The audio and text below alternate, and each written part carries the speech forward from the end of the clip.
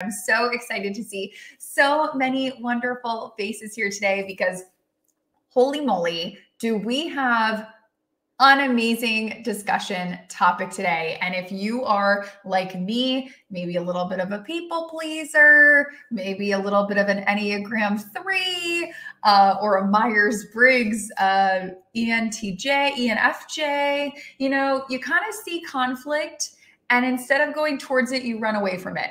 You're like, hello, conflict over here. I'll be on the other side of the room. And so when I was thinking about 2022 and how we can maybe embrace those little challenges a little more confidently, I was like, wow, this woman is going to be our ticket to giving us sort of actionable, great steps to figure out how we can make conflict in the workplace a little less scary and a little more approachable. Now, I say it every week, but hopefully you've done your Google stalking, your Google research. You did a little Google before you popped on here today. But if you didn't, I don't want you to freak out. Don't worry. I'll give you kind of like the 101 highlights before Liane joins us, because that way we can skip right to the good stuff. We don't have to do the whole warm up of like, tell me about yourself. No, that's what Google's for. We don't need that. We Google things like that. So, but I'll give you a little 411 if you didn't get a chance to Google. But first of all, New York Times bestselling author. So, I mean, that in and of itself, amazing. Her book, The Good Fight, is highly recommended. We'll drop some links in there for you to check it out. But the book has gotten rave reviews. Obviously, you know, a topic that hits home for a lot of us. I know it definitely does for me. She also contributes to the Harvard Business Review. And my personal favorite kind of overall description, and I think it's one that we all just kind of will totally resonate with, is she calls herself a couch psychologist, not a couch psychologist, but more of a water cooler psychologist, because she tackles the tough people issues without necessarily having to talk about your mother or how you grew up, which that to me like painted such a clear picture. I was like, boom, I got say no more. I got it. So hopefully it helped paint a clear picture for you too. But if you have questions, comments as we're going, that's what the chat's for. Don't be shy. Don't feel like you have to wait to the end. We're all in this conversation together. So please raise your glasses from wherever you are and help me in welcoming Liane. Cheers. Can you tea cheers? Absolutely. How are you? I'm well. How are you, Kim? I am doing great. I am so excited about our conversation today. And I've, not to creep you out, but which is always a good way to start an interview. I've listened to so many of your podcasts now that I feel like we're friends. We are. You're right. And then I realized like, oh wait, you've just been listening to her. She hasn't been listening back to you. But I mean, you're amazing. Except I have been listening to you because of course Shed said you got to listen to Kim. And so it's mutual. So we are friends. There you go. I love it. Well, I was so excited once I started to dive in deeper. Giacomo, welcome. Giacomo. So many welcomes to the crew. But I was so excited when I started to dig into like some of the podcasts that you've been on and all this stuff, because I felt myself leaning forward every time with some of the stuff you were saying. And I was like, oh, that's me. Yes, that's me. I avoid conflict at work. Like, yes, that's me. In my head, like conflict means bad. And therefore, and you said something on this podcast and I wanted to like jump off with it right away because I don't know why it hit me like a ton of bricks. But you said, which I thought was really interesting, you said there has to be conflict in teams because if not, if one person could just do the job, then they would just do it all themselves and there would be no purpose for a team. Exactly. And I don't know why, but that like hit me like a ton of bricks. So where did that kind of nugget come from, or how did you start to expand on that? This is a crazy story, but I just love documentaries and random knowledge. And I was watching a documentary about this guy named Pliny the Elder in 72 AD. And he wrote the Encyclopedia of Everything Known to Mankind. One guy wrote the encyclopedia of everything. So amazing, right? This one guy knows everything. And then Mount Vesuvius erupted and he got wiped out.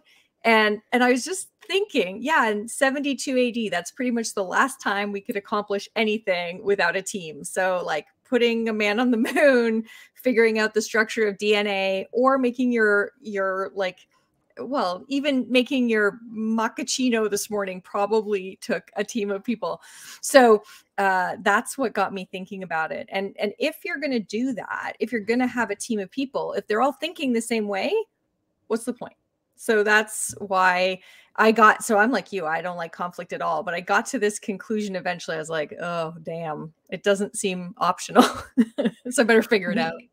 We have to embrace it. And so what would you say to someone like me, or maybe there's some other people that are like me joining us today, who just the thought of conflict, you just want to run or puke or cry, or like, what is a good, like, what's your starter pack baby step of, okay, I at least have to be able to be in the room when conflict occurs at work? I don't know if anybody saw, there were pictures in the New York Times this morning, pictures of the meeting between Emmanuel Macron and Vladimir Putin yesterday.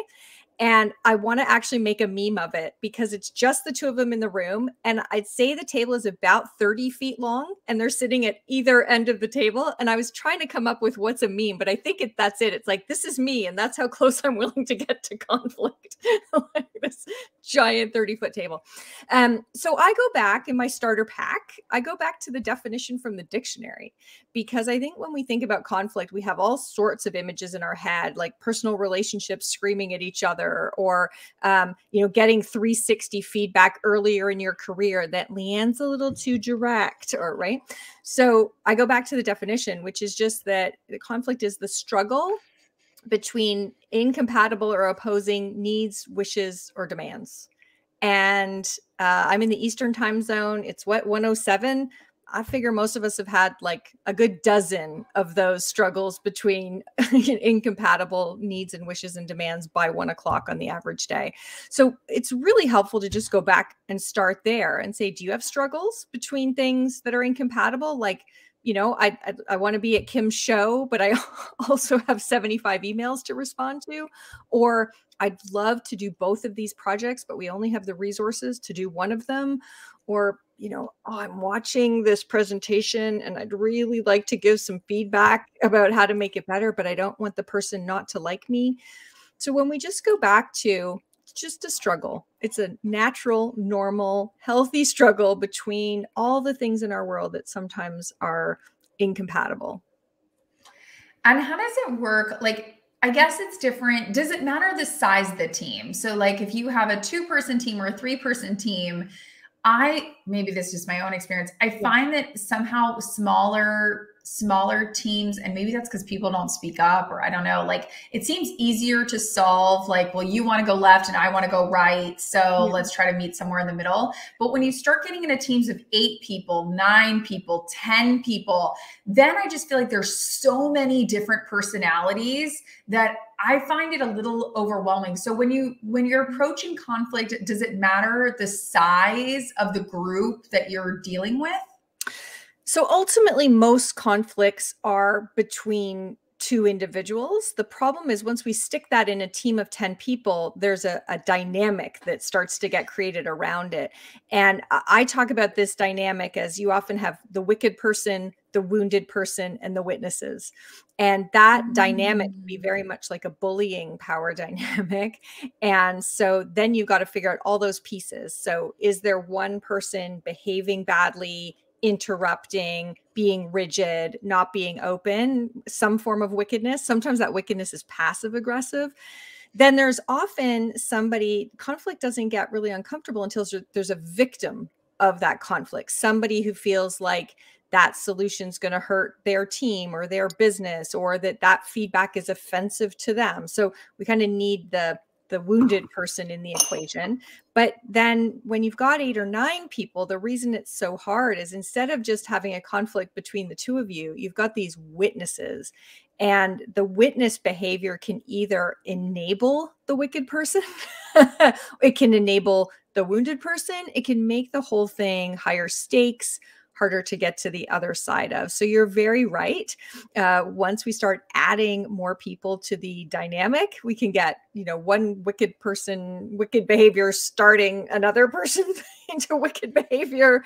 We get multiple wounded people, a few other people just like checking their phones. And so yeah, that dynamic can be messy.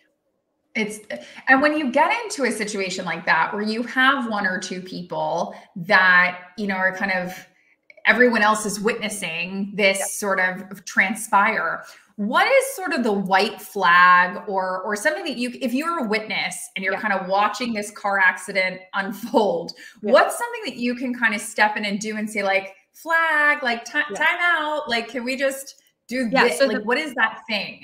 So number one, step in. And most people don't. Step in. Most people who don't like conflict, most people who worry about the power dynamics, they just kind of are frozen. We talk a lot about our human reaction of fight or flight, but we never talk. It's actually, there are three: fight, flight, and freeze. And we don't talk about how often we freeze in these situations. So your advice is great advice, which is do something, get involved. And when we can get a third person instead of that tug of war dynamic, when the third person can do a few things. So one thing I highly recommend is usually when the people are really fighting, they're not listening well. So you can add big value by saying, that's not quite how I heard her say that. Is that what you meant? And you can sort of be a broker of better listening and better communication. You can help them become more clear about what's the actual issue. So as I'm listening to you both, I'm kind of hearing that the root problem is this. Is that right? So you can do that sort of facilitative thing of saying, yeah, you guys are fighting about what's the right answer, but you haven't agreed on what's the problem yet. And you can help to get to that. So the various different things that you can do will take the pressure off that tug of war dynamic and are really, really, really positive. So don't be that bystander. Do find a way to bring the intensity down a little bit. The other thing I often recommend is when we get really angry, we start speaking in judgments and adjectives and like big dramatic things. And a lot of you language. Well, you're not listening. Well, a lot of you going on. So the witness, one of the things you can do as a witness is you can, what I talk about as simultaneous translation. It's not translating from one language to another, but it's translating from this highly dramatic, judgmental set of adjectives into a set of nouns. So if somebody's like, you are rushing us every time, it's absolutely impossible. Then what you do as the witness is like, okay, so this feels rushed. So what's the deadline that's been agreed upon? Which thing in the plan feels like the least doable? What's the one thing, if we could move one part of that deadline, what would be the most helpful? So being the translator to take them out of this big dramatic language and help them, not invalidate them by saying their feelings don't count, but helping them to translate that emotion into something more concrete that you can do something with. So yeah, there's lots you can do. Just don't sit there and be a bystander. Just don't do nothing. Don't do nothing. Just don't freeze and be a lump. Exactly. Probably good advice for me. Well, what I think is so interesting is obviously you have been working, well, again, hopefully people Google this, but if not, you've been working with executive teams for like 17 years. So this is not your first rodeo, as they say. So I actually did once end up at a rodeo with one of those executive teams. They're like, here, Liane, I know you've only been on a horse once, but get on a horse and you're doing a relay carrying an egg on a spoon. I'm like, wow. So it really isn't my first go. I love that. Maybe we'll stick to the more like Amazon type clients. Yes, but never went to a rodeo with them. Yeah. No, I feel like, 17 years. I mean, you've probably seen all sorts of different situations and different things that come up within teams. But I really loved this point that Brian is asking about and really trying to get to the bottom of, which is what are the different types of conflicts that you've seen over, this extensive career, or maybe what are the most common ones that you just feel like, man, you could walk me into any Fortune 100 company and I guarantee you I'm going to find this, because like this is pervasive. Yeah. So in my first book, in You First, I did this little taxonomy of toxic teams. What does it look like? And there were 5.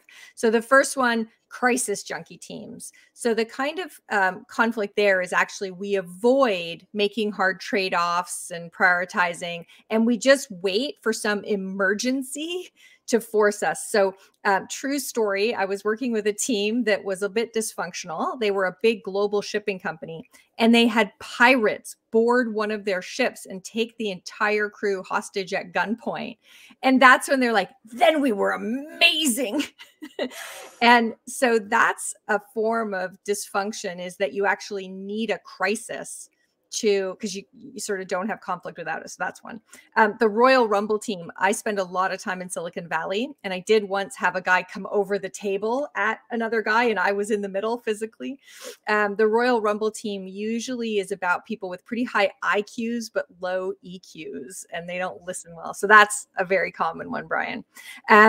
I'm in Toronto, so if you want the Canadian and Minnesota version of it's what I call the bleeding back team, because everyone's got knives in their back, because it's very passive aggressive. If you look in the room, everybody's nodding and it all looks fine. But yeah, exactly. But outside at the water cooler where I hang out, there's a lot of gossip and sarcasm and sort of using back channels to reopen decisions. So that's another one. But the other 2 might surprise people, because the other 2 are teams where the conflict disorder is insufficient conflict. So number 4, the spectator team, where I haven't bothered to read the pre-read.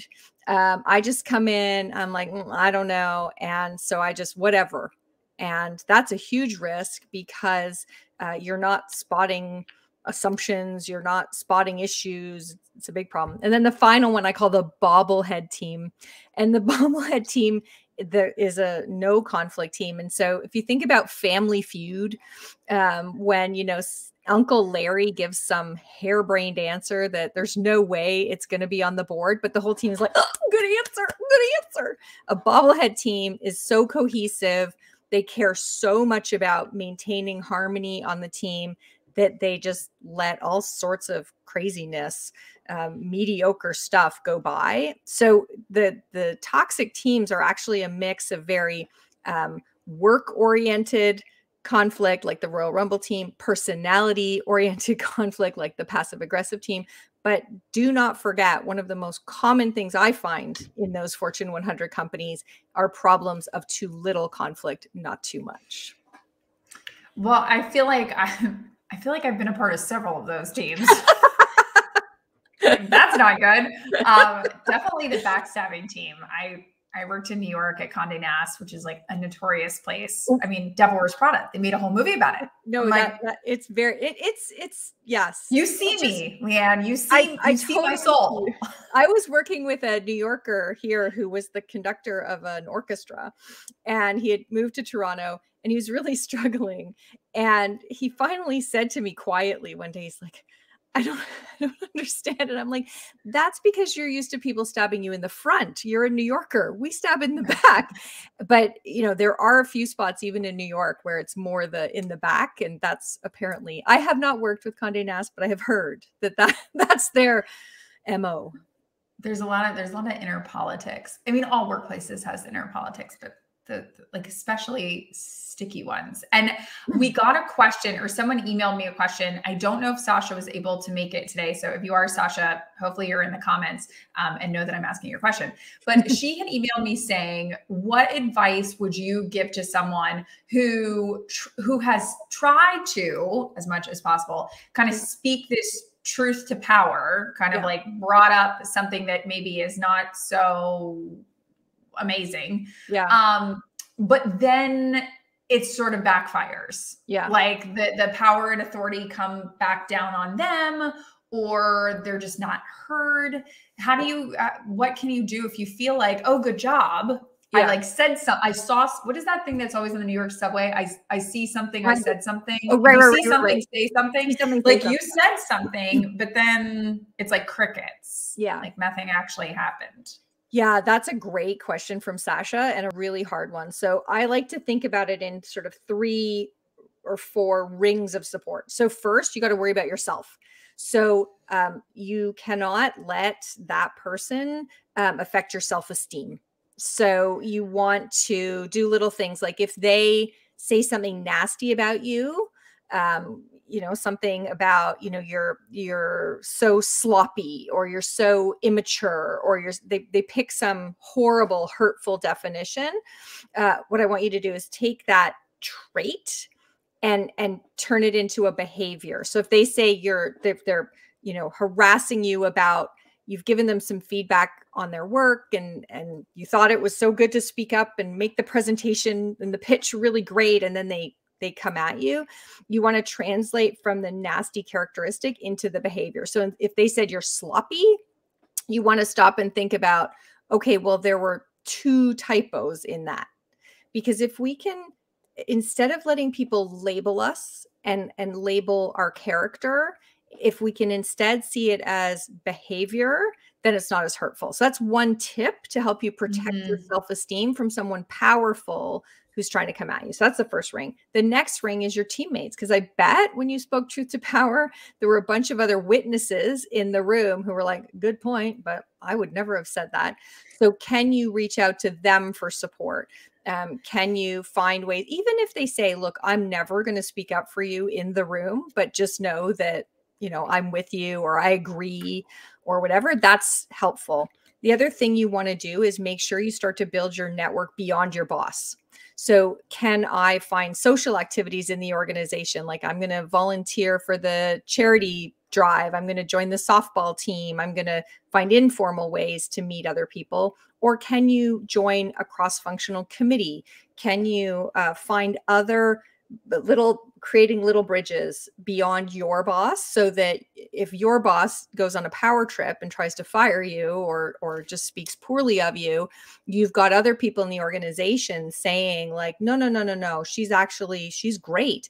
So that's the third ring. And then the fourth ring, of course, is your whole resilience that comes from your social support outside of work.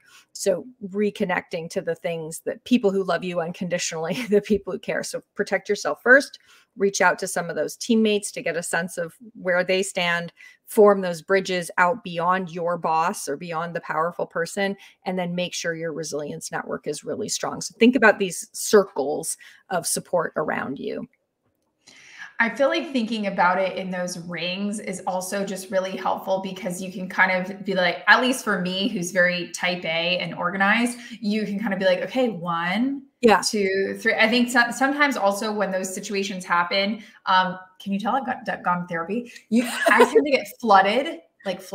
Yeah. They use it in my therapy sessions, everybody. Don't worry. It's okay. But flooded because you're just so usually like, that's what it feels like. You have like all these emotions, like you're sad, you're hurt, you're angry, that you almost like your little brain is like a hamster wheel. It's like, ugh. So I love the idea of having these 4 steps to kind of be like, okay, calm down, hamster brain. Let's go through these 4 steps and 4 rings, and just kind of process through. And I love this point that Julia made, especially when it comes to ring number 2 and ring number 3, when you're talking about either getting other witnesses around you or looking for that sort of validation. Because how would you do that, or how does that work when you add this really interesting layer, Juliana? So thank you for bringing it up, which is if it's family, if you work in some sort of like, oh, my dad owns the business and I started working there, or my mom and I run this together. I have to imagine, I mean, you've worked with a lot of like Fortune 100 companies. So I don't know if it's probably different when it's family, right? There's like that added family dynamic. And we've also worked with some extremely wealthy families. Yes. Like Succession, like that show. Yes. There's like with some of the families that I feel like that show is actually based on, which you're like, you watch some episodes and you're like, it was actually worse than that in real life. Yeah. It's like that hit. Yeah. That hit hard. So it's just imagine how much harder it is and how all those dynamics are just compounded, right? So you have normal power dynamics of who, because interestingly, we were working with one family where, it was 3 generations in the business. And some of them in the second generation have chosen to work in the business. Some of them have chosen not to. So they're kind of all shareholders and kind of equal in that sense, but they're not all equal in their role as employees. And they're right. And then they're from different families, because there's like grandparents and aunts and uncles, and right. It is incredibly challenging. It's why, that work is very rewarding, is because, and there's also 0 lines and boundaries between work and personal.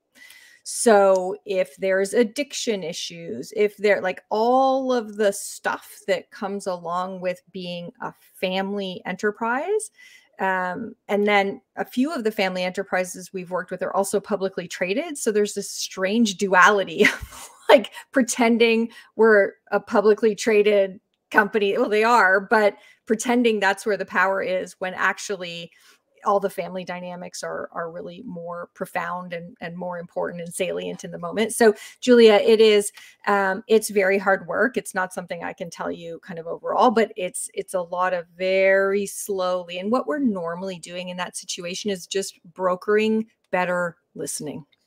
Like that's the number one thing we do, is that they haven't listened freshly to each other in years. They just have pigeonholed one another. Well, I remember what you said when you were 14. I'm like, wow, okay, she's 72 now. We could probably move on. So it's just, and then the stakes are so incredibly high because your whole family's wealth is tied up in this. You understand that thousands of employees' livelihoods are tied up.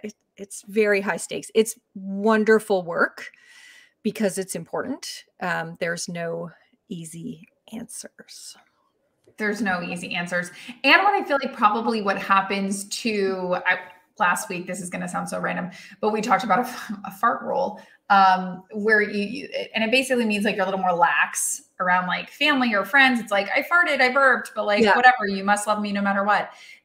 Whereas in the workplace, you typically, unless you're very close to your coworkers, don't have that same sort of like, I burped, I fart, deal with it. Right. Maybe you do. Interesting workplace. But I imagine it sort of leads into Rajan's question here. Hopefully I'm saying your name right, which is, I imagine in family dynamics, but also in corporate dynamics too, the sort of insults or like the little dings, as I call them, pops that happen. How do you navigate that when those little pops and dings are not on a one-on-one level, but in front of other people? So going back to that sort of witness, wounded, I was going to say, like how great use of the witness. Great. Yeah.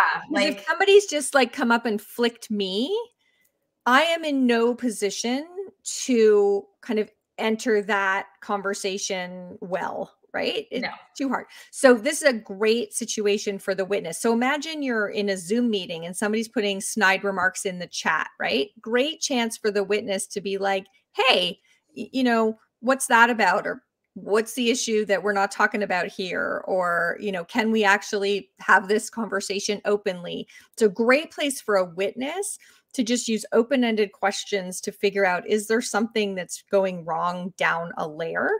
If it's you who's been pinged, don't stop and try and deal with it in the meeting, in the presentation. It'll just take you right off your game. But it is a really important thing to come back soon after and just say, hey, I wanted to find out what was going on during the meeting. Like, I saw the comments in the chat. I didn't want to stop, but can you tell me what this is about? What do I need to understand? What's going on for you? How was my presentation landing? Those kind of open-ended questions that there's a really important reason for that, which is when you're dealing with somebody passive aggressive, like somebody who'd put a snide remark in the chat instead of saying it directly, you need to do 2 things.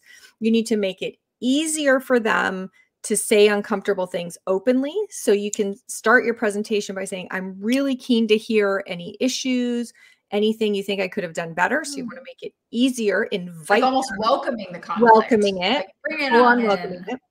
And you want to make it less comfortable for them to do the snide microaggression BS. And so you do that by saying, you can put that in the chat, but you're going to have a really uncomfortable conversation with me later in the day where I call you on it. So, because passive aggressive behavior is a result of it being more comfortable to say something in a snide, passive way than to say it in an open way. So you need to tip the balance by making it more comfortable to say it openly and less comfortable to say it like a total arse. Being passive. Exactly. Well, and I think I'm so glad you used the example about Zoom, because I do feel like, and whatever you want to call it, this work remote culture, the great resignation, the great reshuffle, I don't know. They branded it with so many wonderful marketing terms.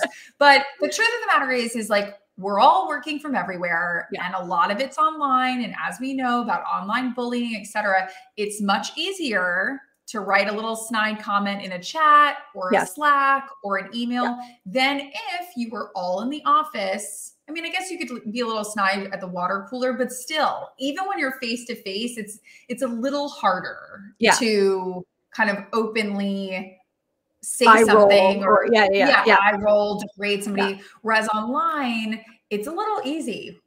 And especially with like emojis, like someone presents an idea and you Slack somebody emoji that's like, boo, bad idea. It's definitely become easier. And I'm curious, as we go more remote and more with Zoom, do you also find that, because I know a lot of the tech companies now are like, oh, well, now that we're having, we're closing our offices in the Valley or whatever, people can live from wherever. There's also going to be a lot of people getting hired that don't necessarily live in America, that might live in other places, but are being welcomed into groups. So I love this question from Marashi, which is like, culturally, there's going to be some differences when people are now working together, and with the added thing of Zoom.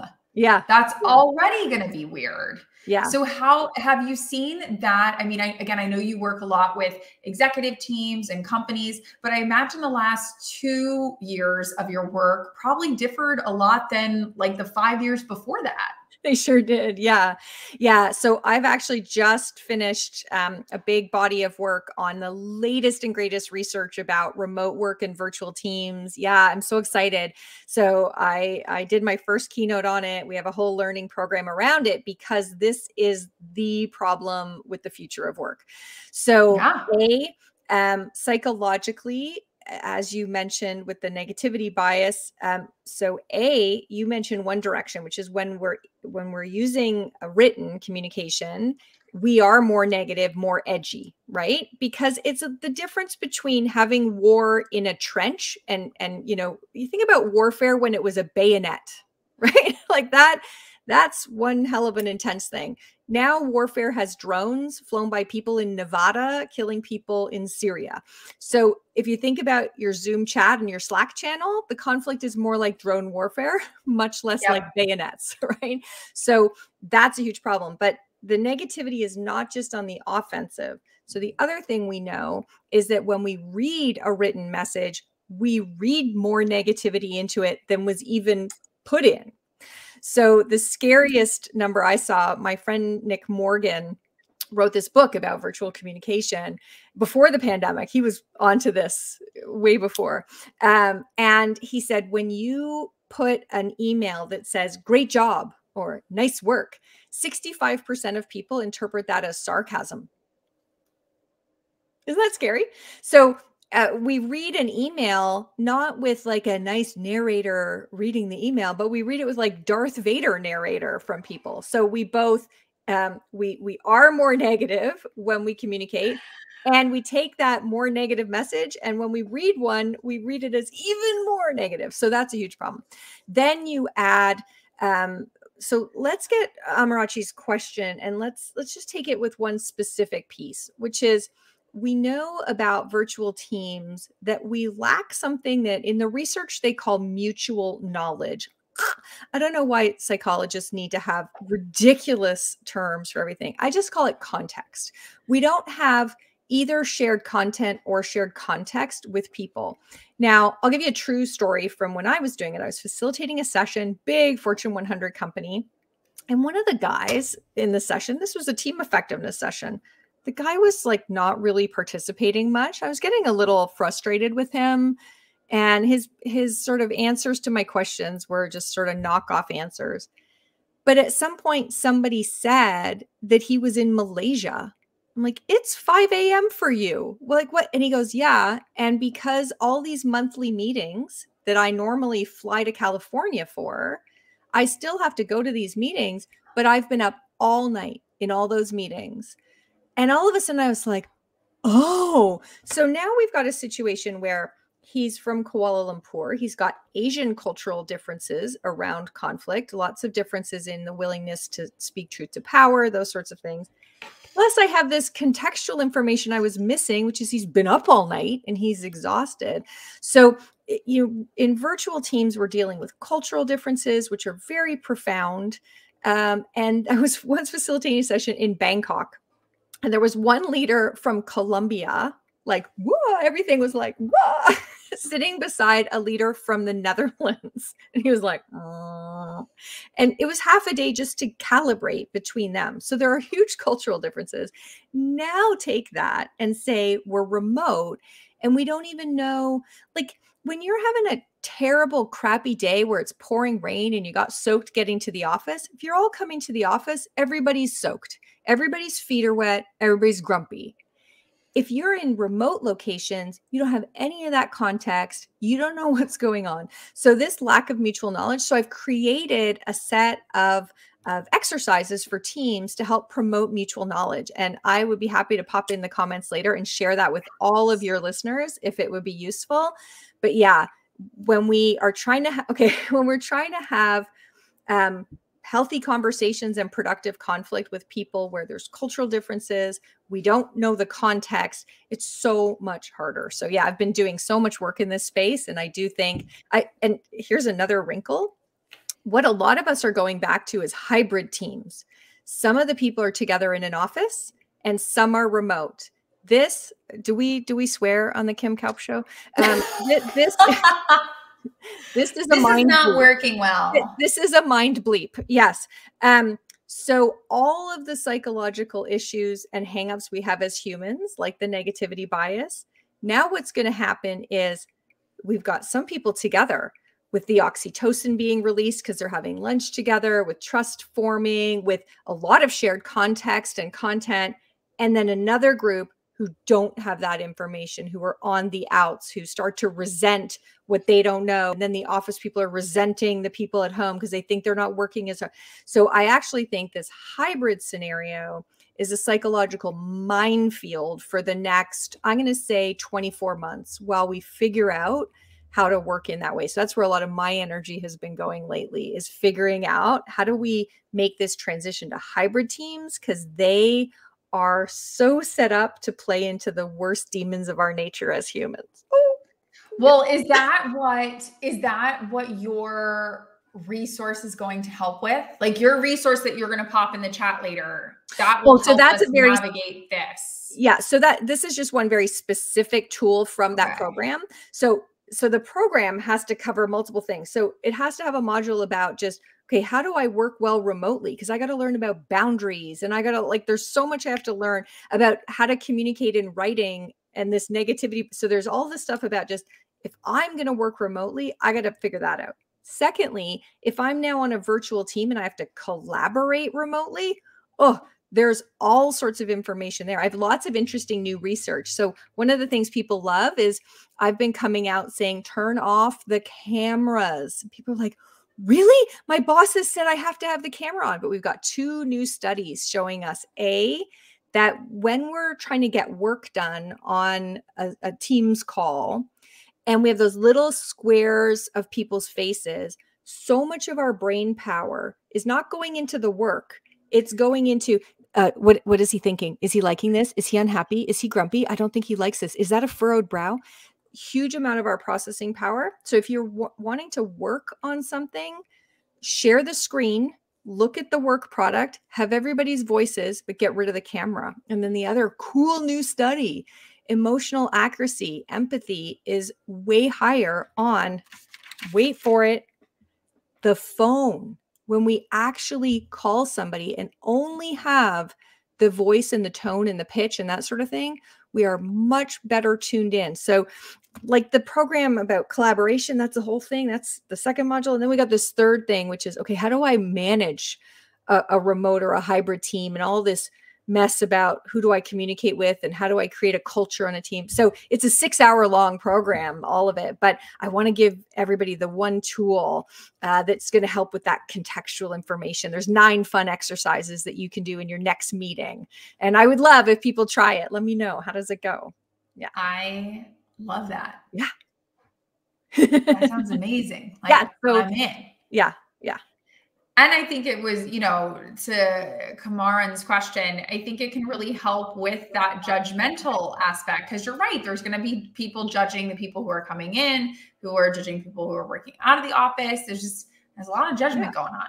There's so much judgment going on, and judgment is easier when we aren't with somebody. It's amazing. Humans like it, and this holds for various different things like over the years. When we see people as them, not us, it's easier to maintain thinking of them as them and as an out group when we're not near them, right? As soon as we're beside them, we're like, oh, apparently you like love your kids and mow your lawn. And, when we are in proximity with people, oh, you heat your lunch in the microwave too. Okay. We are much more generous. We give the benefit of the doubt. When we're remote from people, so much easier to judge. And we know the fundamental attribution error, this like 60-year-old psychology finding, which is that when somebody in our in-group behaves in a way we don't like, we attribute it to the situation. Oh, she was in a rush. Oh, he didn't have this piece of information. When somebody in our out group behaves in a certain way that we don't like, we attribute it to their character. Well, he's a jerk. He's, sloppy. He's a know-it-all. And so that itself perpetuates the judgment. And when we're remote, we don't have those interactions to tell us, oh no, it was just that situation. Right. So if we don't have mutual knowledge, if we don't have context, we tend to judge more. When we're distant from somebody, we judge more. When we consider them our out group, we judge more. So there's a lot of judgment going on these days. There's a lot of judgment going on. And you're right. The only way, that's why you need to confront in a good way, this sort of like the good fight. Like we have to take on this with a vigor and almost in a weird way, like an excitement, like there's gonna be conflict. Like, let's get excited. I love the point that you were making earlier. Like, we're welcoming it in, like, cause we know it's going to happen no matter what. It's kind of like, if you're going to have house guests, at least welcome them in instead of begrudgingly be like, let's try to keep that house guest out because we don't like conflict. So we don't want him coming in. If you want a tip to make it easier, when you're going to invite it in, invite it into a box. So what you can say is, I'm going to give this presentation today. I'm really thinking about whether this is going to be relevant to this particular customer group. So when you're watching my presentation, I'd love your help. Can you think like that customer? Can you put yourself in their shoes? And then I'd love to hear how I could do a better job connecting with them, or what examples would be better. So then at the back half of the presentation, when you get, okay, I was thinking about that customer and you've missed the example from our Acme project, and I think that'd be great. That's easier to, first of all, it's going to be more useful and constructive, and it's easier to take on board instead of, as you were talking, you don't have any executive presence. I don't even know what you're doing here. Right. So if you're going to invite the conflict, one of the tips to get more comfortable slowly is to, be really clear about what kind of conflict would be constructive. You can say, I know these, I've done B2B, but I've never done B2C. Can you help, find all the risks in my plan from a B2C perspective? So when you invite it, but invite it into a certain room, please come to the parlor because and you don't have to be throwing clothes under the bed, right? Please, I welcome you into my parlor, which is a safe space. So that's a tip. If you don't like conflict, to still invite the conflict, reduce the passive aggressiveness, but make it manageable for you. And when you invite it in, you know, to use the example, hey, can you think of yourself in this position, and kind of almost like devil's advocate, like, can you think about yourself as the customer and tell me, you know, objections that you would have or things that I might have missed. I love Jen's point. If you are receiving that feedback, how can you receive better if people are flagging things for you? Whether it's, I know her question results to a cultural difference, but I'm curious, even just on a bigger scale of just receiving. So this may surprise you, Jen, but you know, one of the things that I say is, you know, we hear so much about authenticity these days, and I'm actually a fan of authenticity. I don't think it's carte blanche to just like behave in any way you want, you know, regardless of how it affects people. But authenticity to me, so say we take Jen's example and someone has just said, like, you don't understand our entire team in Malaysia, the way you're behaving, we can't behave that way. You're so, you know, callous to that. Like maybe they've said something like that. The first thing I do is I actually admit that that's hard to hear. And sometimes you can barely find words because you're so like I didn't mean to offend them. And I'm trying to want everybody to like me. So sometimes all you can say is like, ow. And it's okay to literally just say, ow. And that signals to them that first of all, what they said landed with you, and that you would like for them to be maybe a little bit delicate with you because it hurts. And then you can say, okay, wow, that's hard to hear. You know, I think I'm trying so hard to be the leader you need. So, you know, I just want to let you know that I care about that. And it hurts to hear that. Okay. So just get that out of the way. That buys you 15 seconds to take a breath. And then you can say, okay, what do I need to understand? What am I missing? What do you need me to know? Like those kinds of big open-ended questions, because when we jump to the conclusion about what the problem is, we usually jump in the wrong pool. Like, no, that wasn't the issue. So better to just say, what do I need to understand? Yeah.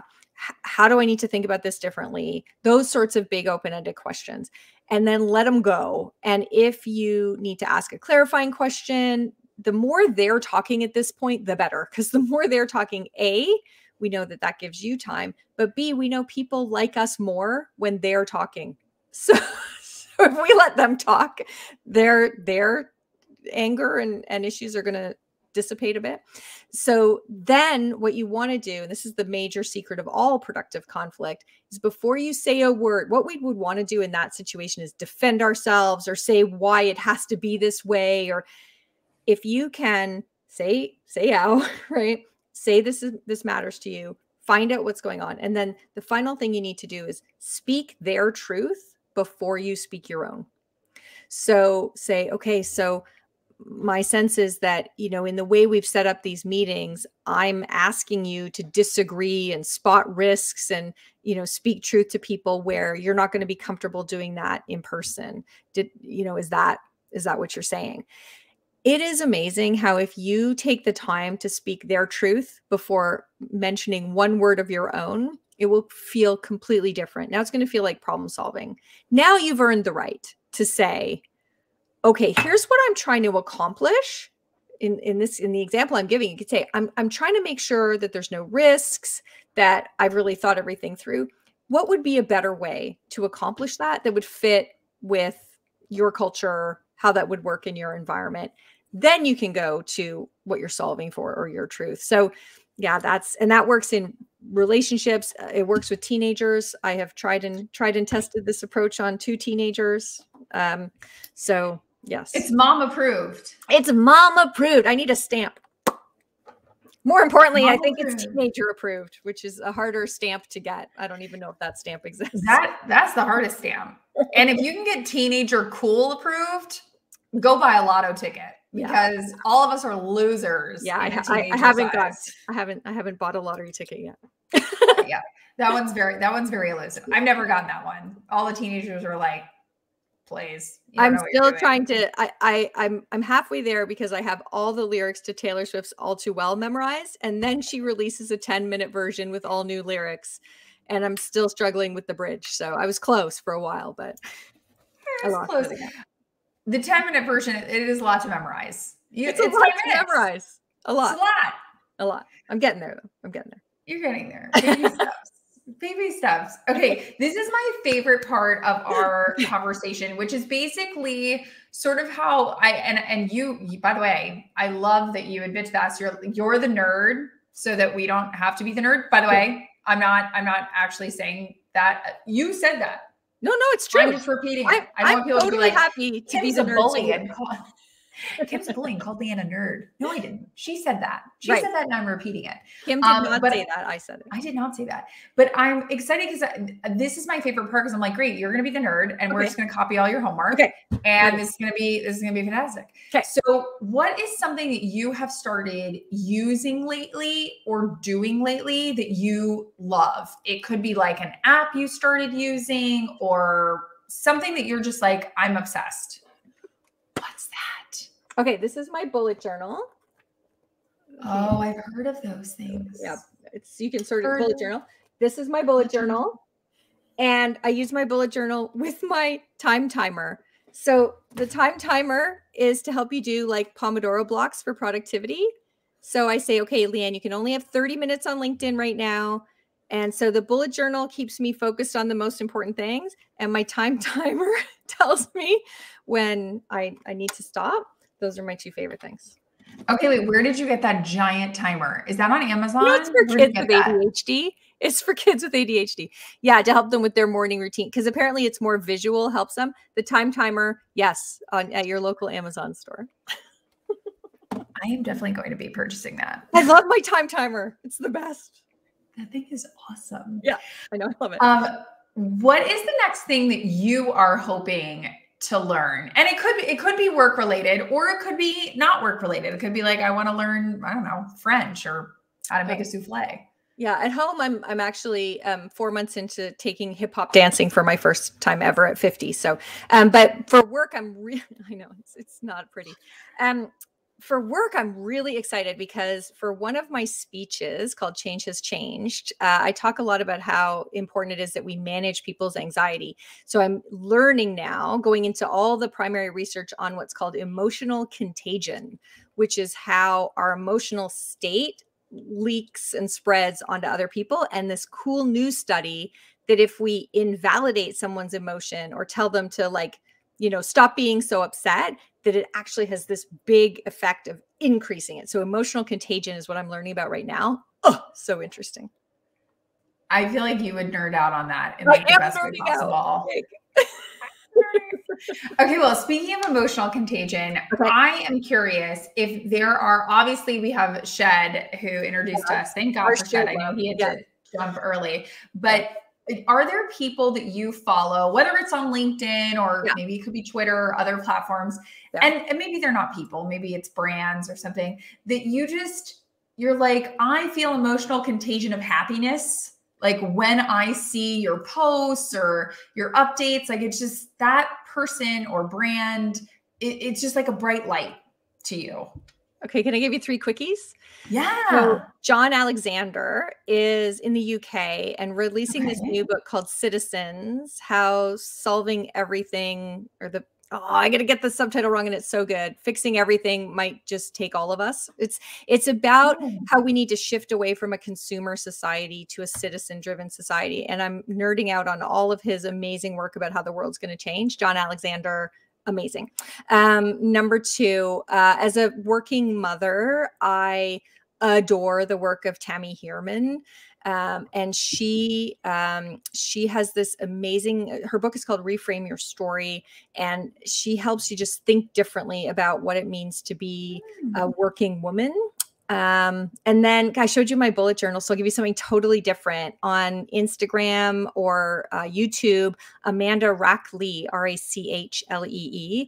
And she's this amazing bullet journaler who's like an illustrator. She just did a big Sephora beauty campaign. She's just the coolest person. Eye candy. If you want to try bullet journaling, she's many years into it, and her YouTube videos on how to bullet journal are amazing. Amanda Rockley.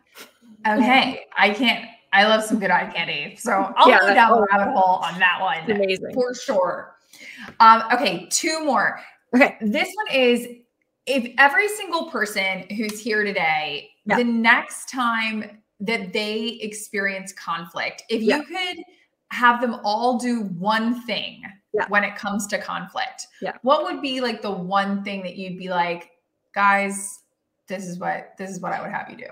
That validation technique I just talked about. So don't start telling them about your truth. Zip it, zip it, and ask a question to find out their truth. If you can, to whomever, to your partner, to your boss, to whomever, if you can get them to help you understand their truth, if you can speak their truth first, you won't even be having conflict anymore. You'll just be problem solving about hard things in the world. If you do that, and I have a YouTube video about how to do it that I can share, the techniques of how to do it. But yes, if you do that, you won't have conflict anymore for the most part. You'll just be problem solving. I love that. And I should say to everybody, if you go to sendmenotes.com, I should have said this at the beginning. We'll send you all the notes from today. I have to go through and see all the things I've promised. So all these like books and references, whatever, I'm sure people are like, dang, why are they listing these so quickly? If you go to sendmenotes.com, we'll send those to you. But I should have said that earlier. People are probably like, dang it, my hand hurts.